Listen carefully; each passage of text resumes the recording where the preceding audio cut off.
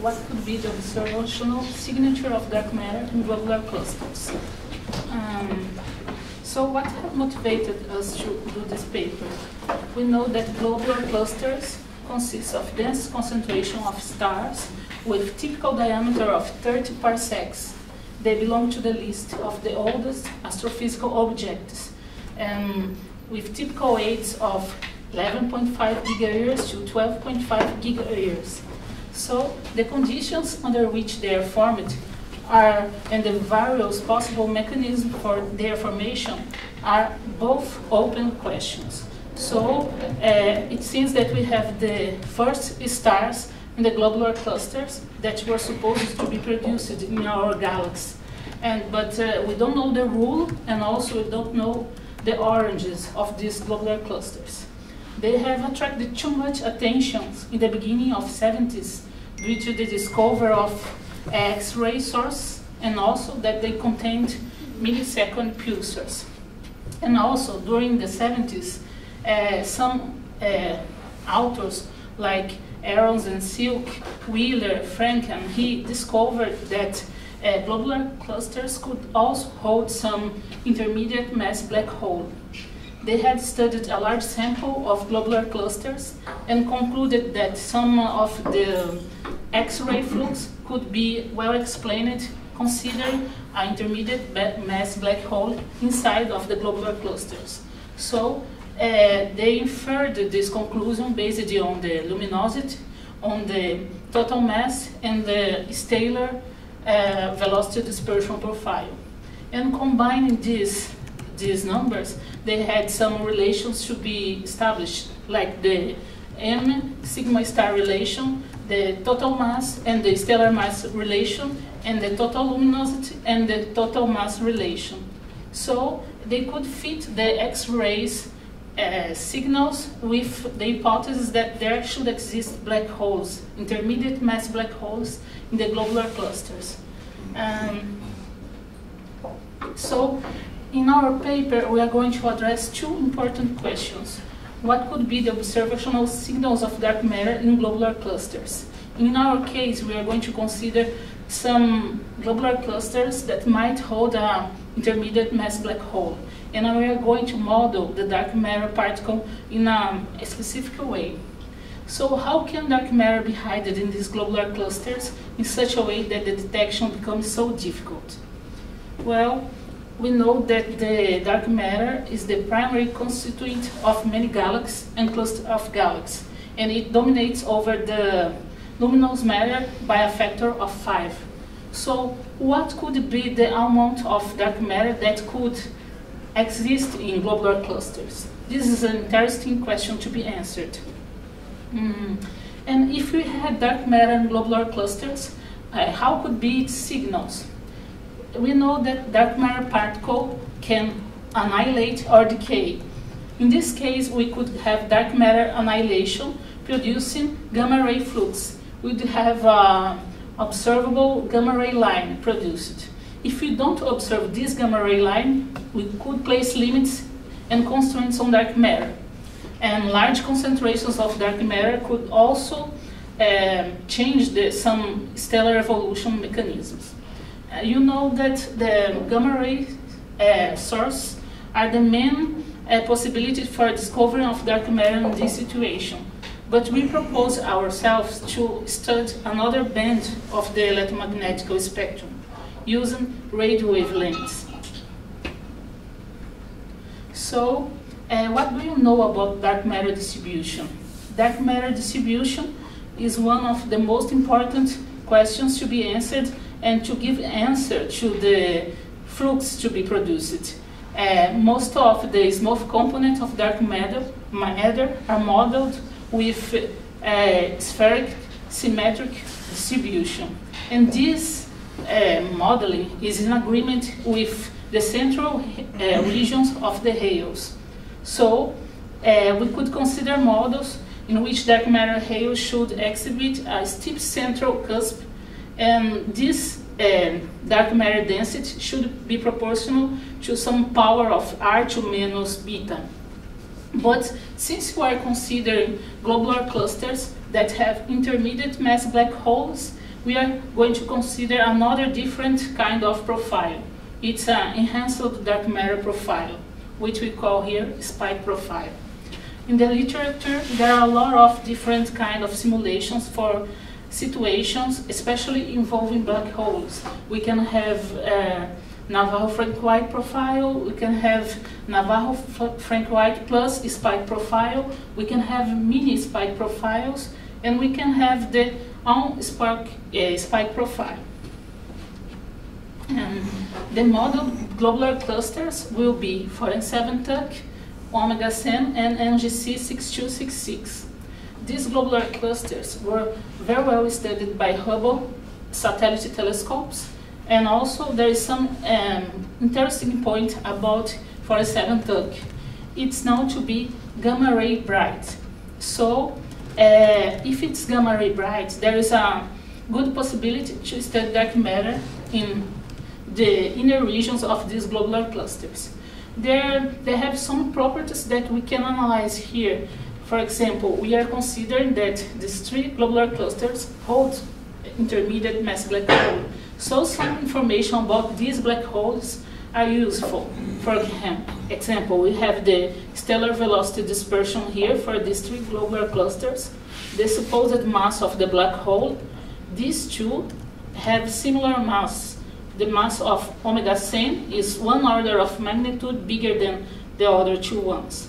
We also have the age of the black hole, which is in the order of giga-years, and also have the distance from these globular clusters until us. We use these quantities to build the spike profiles to be analyzed here. And what do you know about the amount of dark matter that might exist in globular clusters?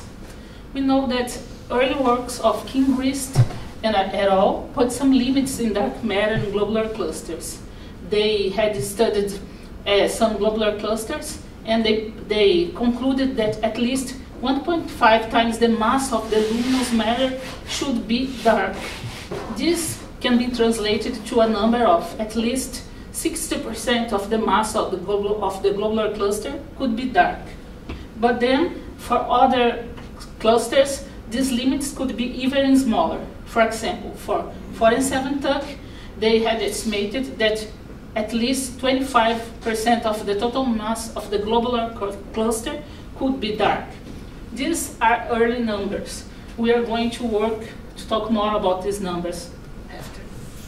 So it's interesting, since we are going to try to build some flux, it is interesting to do a connection between particle physics model and dark matter distributions. And we know that prompt flux emitted from annihilation of dark matter can be factored by a part that depends on the particle physics model and a part that depends on the dark matter distribution. Here, for example, this part depends on the particle physics model. Here we have the mass of dark matter, the annihilation cross-section. Here we have the spectrum to be produced, which depends on the final state and also on the mass of dark matter. And here we have the J factor.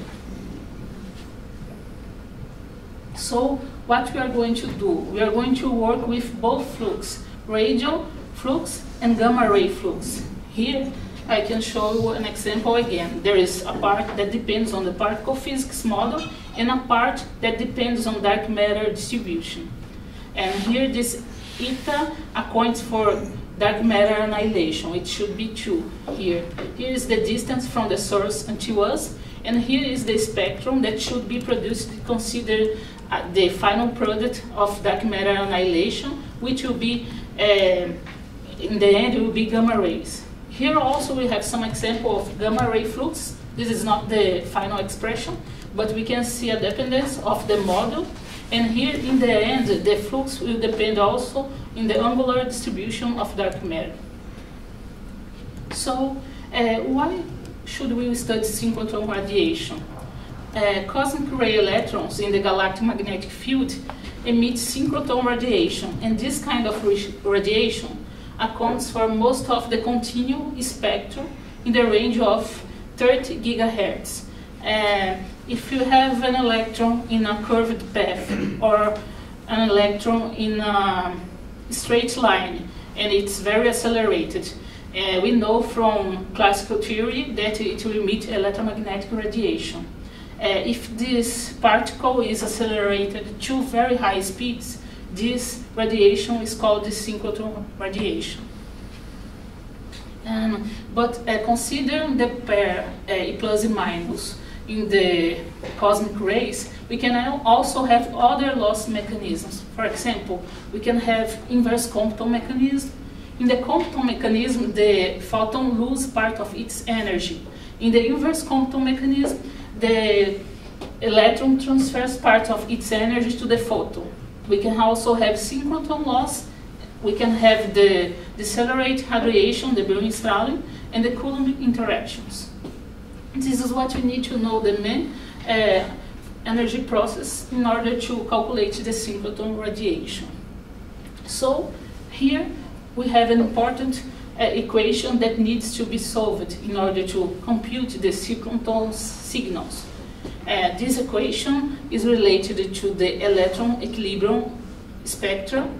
This capital D denotes the diffusion term. This B loss is the various energy mechanisms that the electron can lose its energy, and this is the source terms.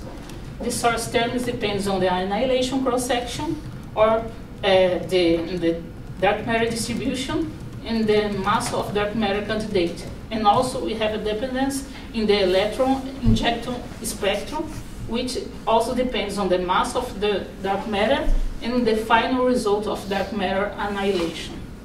In our simulations, we are going to work with a 34 GeV dark matter candidate.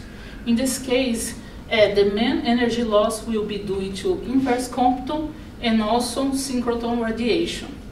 In such situation, we can neglect the special contribution of diffusion term, and then the final electron equilibrium spectrum reduced to this quantity. We also have here the particle physics information, the loss term, and here the injection spectrum of electron. But we have to also to calculate the synchrotron emissivity of the electron. This synchrotron emissivity depends on the electron equilibrium spectrum, which is here, and also depends on the synchrotron power. And this is an important issue. Well, here we need to calculate the synchrotron power of a single electron.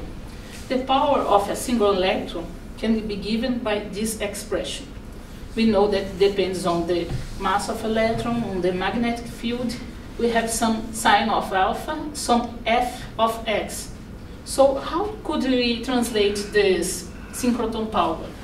We know that electrons, they walk and their ages can change from 1,000 to million years until they lose their energy. At some point they interact with particles, charged particles, and with the galactic magnetic field, and their pitch angles gradually becomes handled.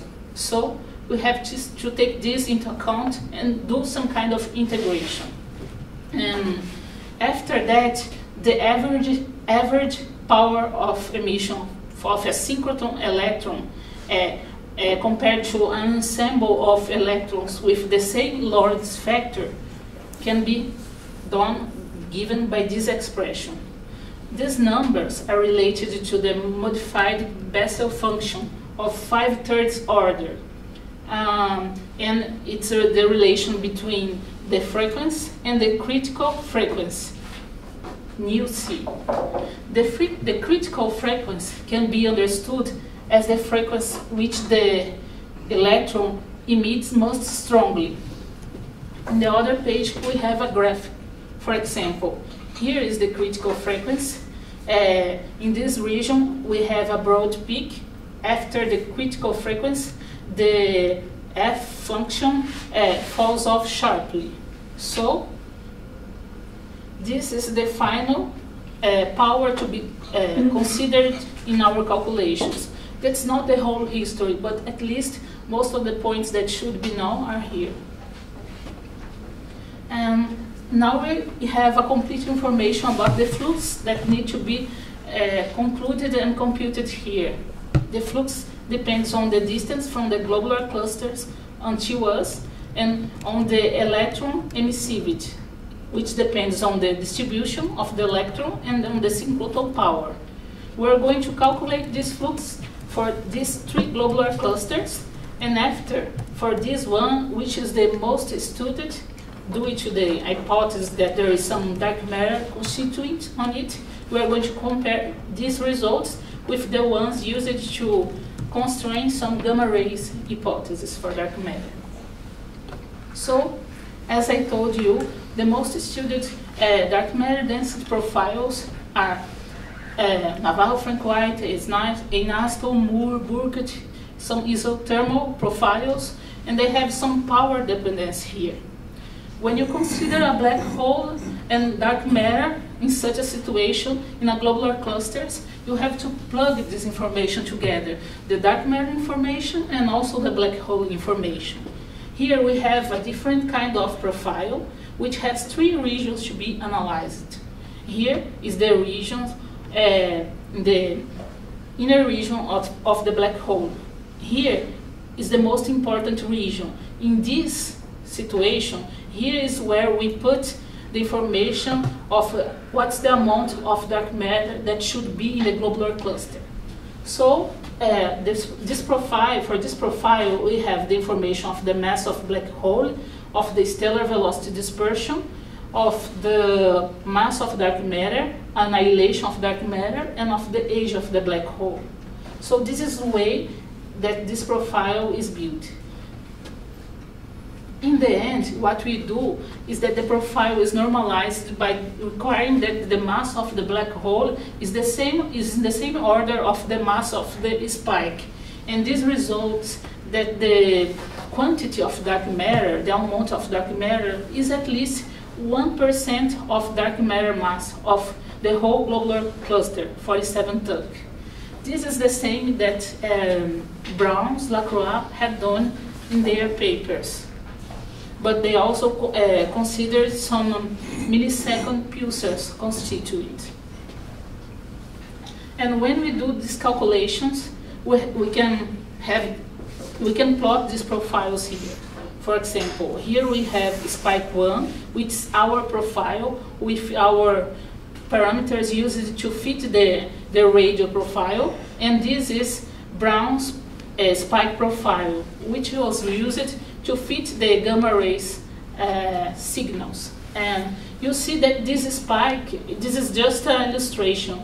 This graph could stop in this region.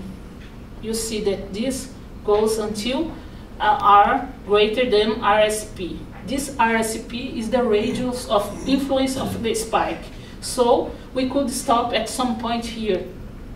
This is just an illustration of how we stop it and how does this profile behave. Can I ask you a quick question? How, if you go back 2 slides, how do we know that the mass, that one, this one or the next one, that the mass of the spike should be a order of the mass of the black hole?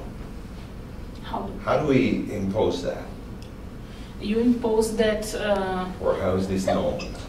You have the mass, you have the density is mass over the volume.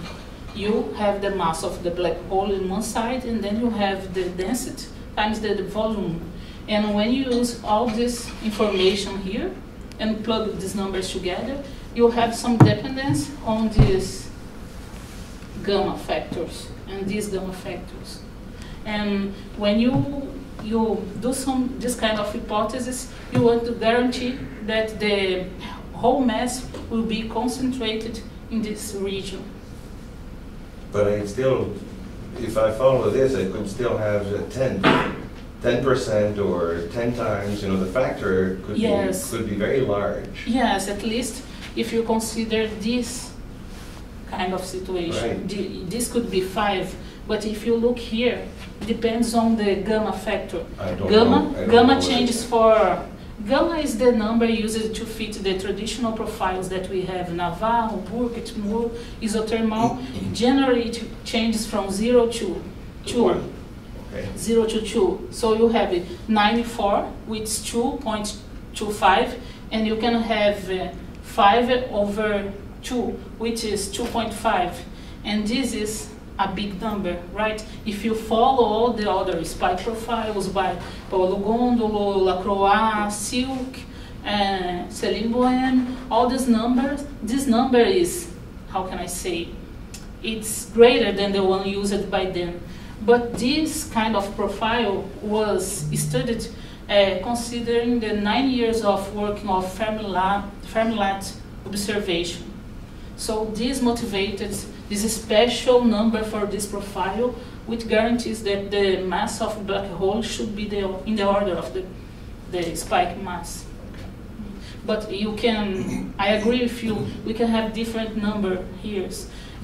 In fact, in other papers, these numbers are more conservative, 2, 2.5, but the message is that the whole mass of the spike should be in the order of the black hole mass. Part of my question, I'll return to it later, but you know, when you had your table with various masses for the black hole and age for the black holes, those numbers were incredibly precise. Maybe not accurate, but they were precise.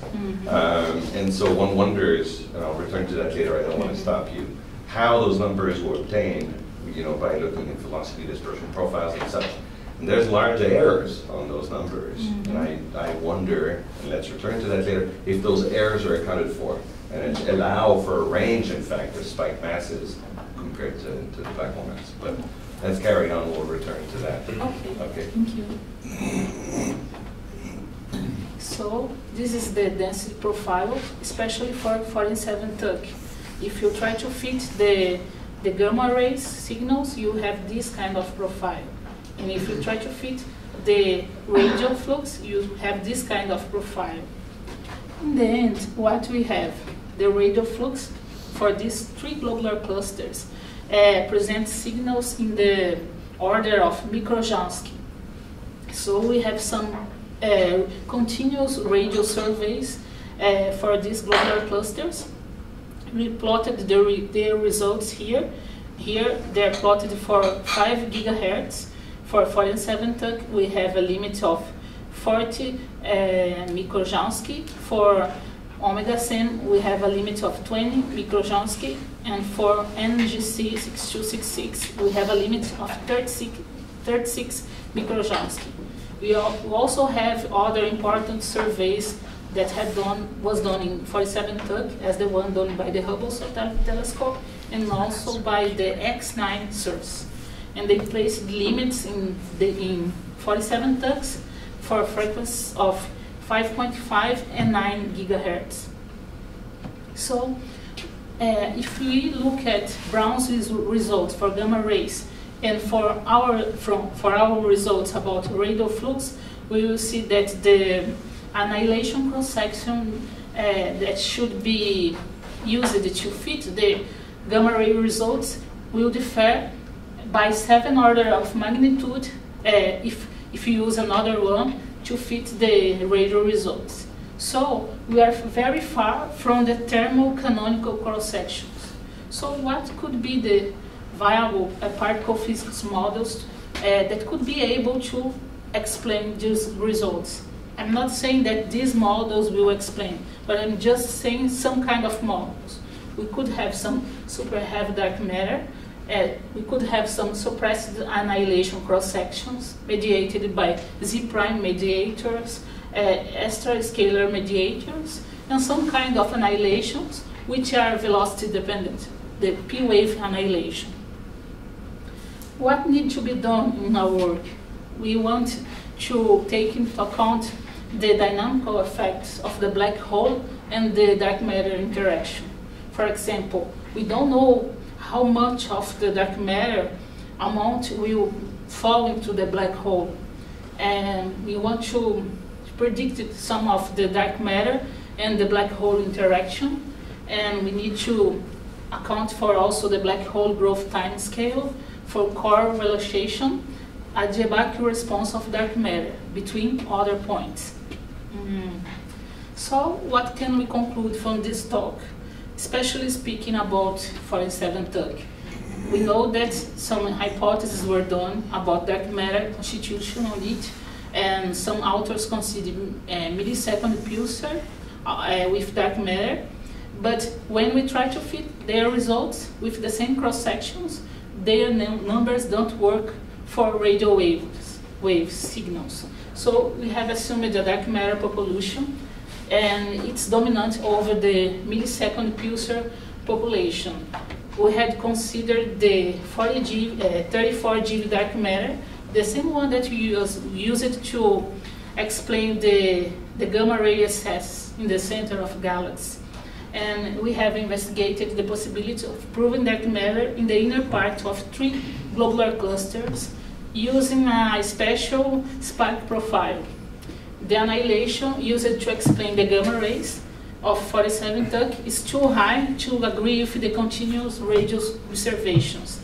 So there are several possible interpretations from our results.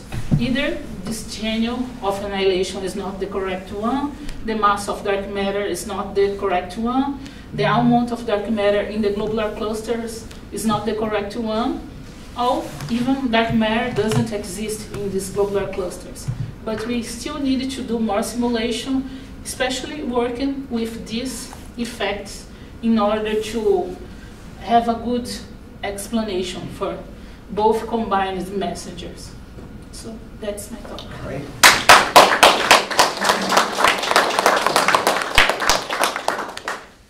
All right, floor is open for questions.